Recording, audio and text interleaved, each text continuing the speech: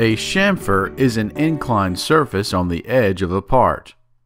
Chamfers are often used to remove burrs and also to facilitate the assembly of close-fitting parts. Chamfers may be dimensioned in different fashions. They may be dimensioned with a leader terminating in an arrowhead on the chamfer surface. Attached to the leader will be a specification of how the chamfer is to be manufactured.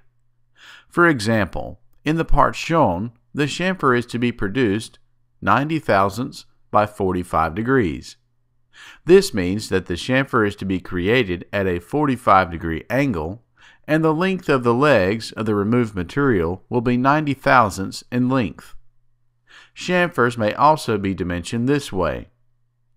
Instead of the angle being specified on this drawing, only the length of the two legs is specified. Any time that a chamfer is dimensioned in this manner and has two equal lengths, the angle of the chamfer is known to be 45 degrees. Chamfers may also be dimensioned using a general note.